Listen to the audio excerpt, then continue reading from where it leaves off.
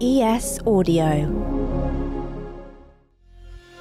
Hello, I'm John Weeks, and this is the Evening Standard's Tech and Science Daily. Coming up, does the UK government really have a plan for green energy? But first, as the search continues for OceanGate's missing Titan submersible, banging sounds have been picked up by a Canadian aircraft's sonar devices. As a result, search efforts have been relocated, and there are currently an international array of ships and planes involved in the race against time. An underwater robot has also been searching in the vicinity of the Titanic wreck.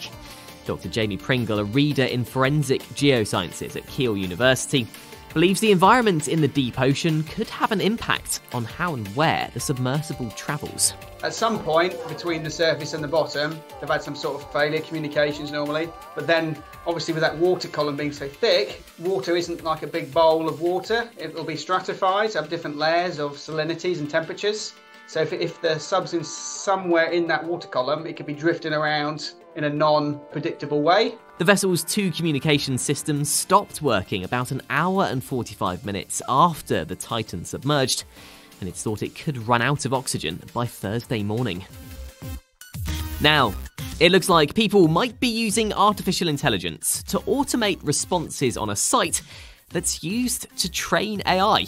In a complicated twist, researchers in Switzerland believe people paid to complete small tasks, such as data validation or simple transcriptions, on Amazon's mechanical Turk site, are actually using AI to complete the tasks.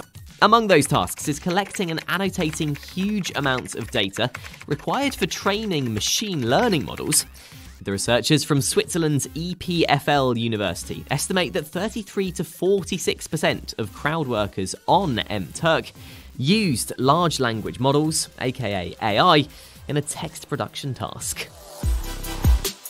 A group of MPs in the UK say the government doesn't have a plan to decarbonize the power system within the next 12 years. The Public Accounts Committee said no overarching delivery plan exists to reach the goal of ensuring all electricity comes from low-carbon sources by 2035. The committee said that a delivery plan would provide confidence to the private sector so it can secure investments towards greener energy production. In a report, the committee also said it's sceptical that plans for expanding nuclear, solar and wind power are credible. It also said the Department for Energy Security and Net Zero needs to publish information on when and how the cost of decarbonising the power sector will impact bill and taxpayers in the delivery plan due later this year. The team behind a pre-booking travel app for disabled and elderly passengers called Passenger Assistance say they aim to revolutionise accessible rail travel.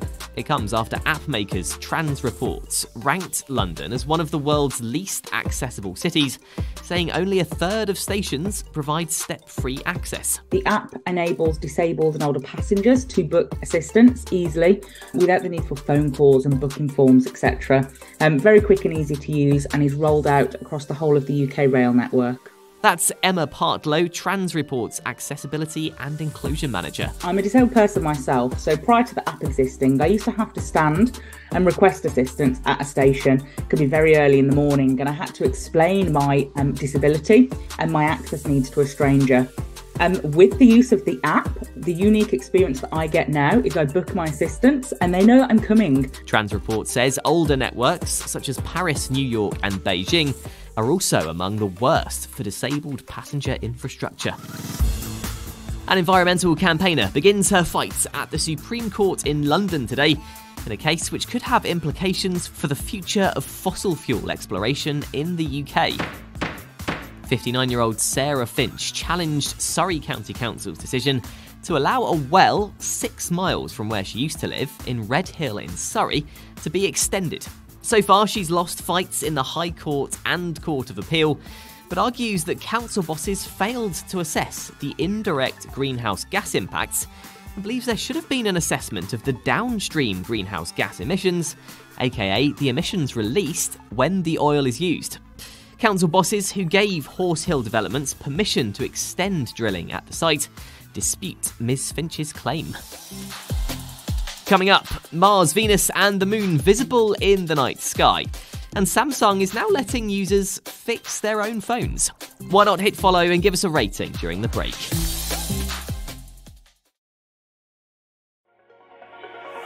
Welcome back. Mars, Venus and the Moon will all be visible together in the night sky from London tonight. It may be possible to view with the naked eye, but binoculars or a telescope will hopefully provide a more visible close-up view of the trio. Space.com says Mars will be close to Venus, about 4 degrees to its upper left, but not as bright, and you're more likely to need binoculars to see the red planet.